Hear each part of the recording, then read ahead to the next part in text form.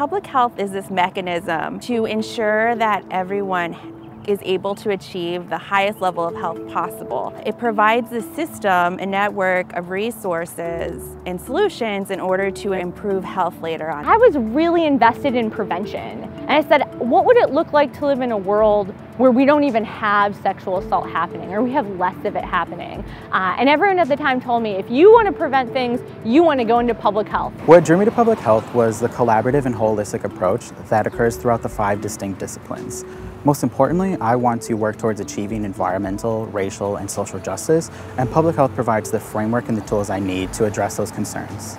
I picked Zilber because the size of the classes are pretty small, and it gives you access to the professors. They promote the one-on-one relationship, and they are willing to help you succeed wherever you want to go. When I was looking at public health schools, I saw UWM was the only accredited public health institution in Wisconsin, and that really drew me to look more at their curriculum, and I saw that they had this great interdisciplinary collaboration piece to their curriculum.